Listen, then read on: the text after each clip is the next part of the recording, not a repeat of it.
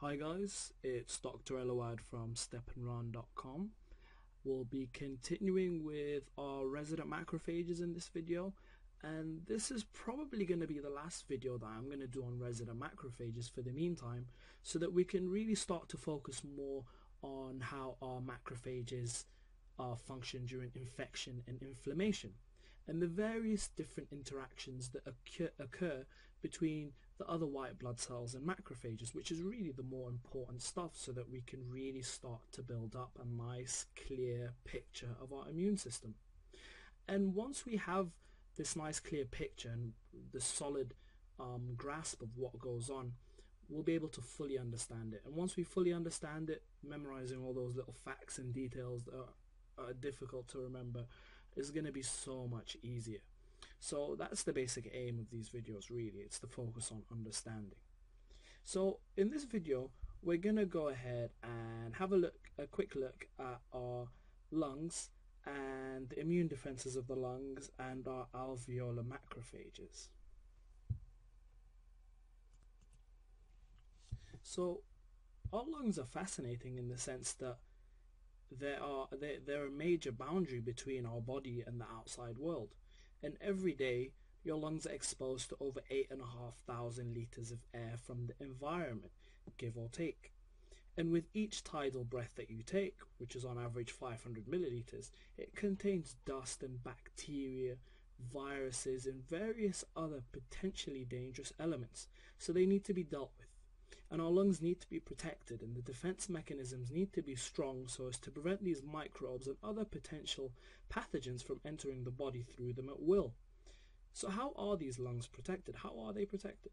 And as you'll see, it's mainly the innate immune system that protects and prevents infection. In this video, I'll be focusing more on the innate side of things. So where does it all begin? Well, you take your deep breath. Once you inspirate, the air passes through your nose if you're breathing through your nose.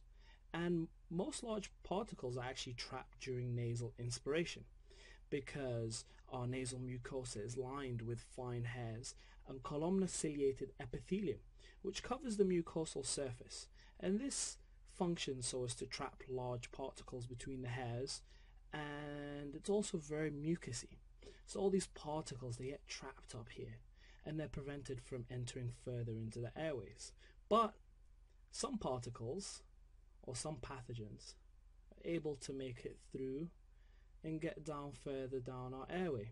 And what happens if we have a large particle that comes through and makes it down into the throat and past the throat? Well, it triggers off our cough reflex, which, as you've probably learned by now, it just basically pushes stuff back out into the environment. But what happens if these particles make it past our nasal mucosa and they manage to avoid getting thrown out of the body by the cough reflex? In the lower respiratory tract, you have this epithelium.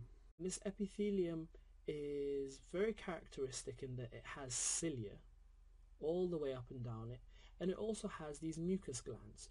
And these mucus glands, remember, are the goblet cells. And what these goblet cells do really is secrete this mucus, which comes out to line these epithelium cells. So what happens is when this particle comes through, the idea is that it lands on the mucosa, gets stuck, and then your cilia transports it all the way back up towards your mouth and out of your body. Now this is what you call your mucociliary escalator. Okay, but what happens if a particle or pathogen makes it even further down? Where will it go next? Well, it goes on to reach our terminal bronchioles. And remember, at the end of our terminal bronchioles, we have our alveoli. And just a quick review of our alveoli while we're here, may as well do it. Remember that you have your type 1 pneumocyte, which is right here. You see this very thin, stretched out cell. It's a simple squamous alveolar cell, and these are the sites of gas exchange. If you notice right here, you have a capillary, which is in very close proximity, and this is to function in or to facilitate the exchange of gases between the capillary and our alveolar lumen. And then you also have your type 2 pneumocytes. And remember, your type 2 pneumocytes, they produce surfactant. Now, this surfactant, it decreases surface tension to prevent the alveoli from collapsing, but it also has antimicrobial properties. It's quite a hostile place for pathogens to survive. And recently they found out that this surfactant actually contains two proteins which are very important towards our innate defenses. And these proteins are SPA and SPD. And they found out that these proteins actually opsonize bacteria in the sense that they attach to the surface of the bacteria. They attach to various sugars located on the surface of the bacteria, and this facilitates opsonization. And now, because our bacteria is opsonized thanks to our SPA and SPD, it makes them very susceptible to phagocytosis. And who's going to phagocytose these bacteria here? It's going to be our macrophage. And the interesting thing about our macrophages, or our alveolar macrophages, alveolar resident macrophages, is that their activity is relatively high compared to our other macrophages, and this is because they're located at one of the major boundaries between the body and the outside world. So they're working very hard. They're constantly scavenging and phagocytosing bacteria, and not only just bacteria but dust particles, particularly carbon particles, especially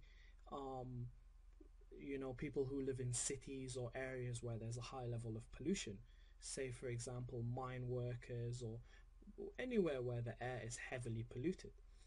These macrophages are working very hard to phagocytose all particles that come in, particularly these carbon particles.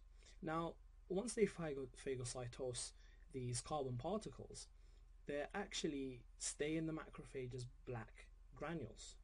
Now, these black carbon granules, like I said, are common in smokers' lungs, and you'll find them also in people who live in cities or heavily polluted areas.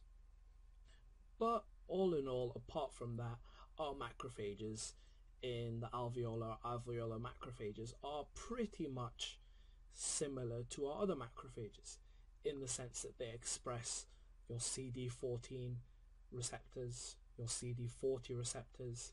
They also have your toll-like receptors, which are your pathogen recognition receptors. And we'll talk further about these different receptors in another video to get a nice understanding, because you'll hear a lot about the different types of CD receptors and their interactions with one another. So we'll be having a closer look at that in a further video. But in all the regards, our alveolar macrophage is similar in the sense that even from the structure, you can see the ruffled membrane, the nucleus, circular nucleus, as well as the vesicles and vacuoles that are present in the cytoplasm. And bearing in mind quickly that our alveolar macrophage also comes from our circulating blood monocyte. So our monocyte is moving around in the blood. Once it reaches the lungs, it goes off and differentiates into our alveolar macrophage. And that's pretty much it for the resident macrophages for now. In the next series of videos, we're going to be having a closer look at how our macrophages function specifically during infection and inflammation. And we'll also be having a look at their interactions with other cells, how these macrophages interact and communicate with our various other white blood cells, specifically our cytotoxic white blood cells, cytotoxic T cells, and we'll be getting a nice picture and understanding how all these things tie in together, and it'll just go towards helping us build that nice clear picture of our immune system. Okay, thanks guys, I'll see you in the next video.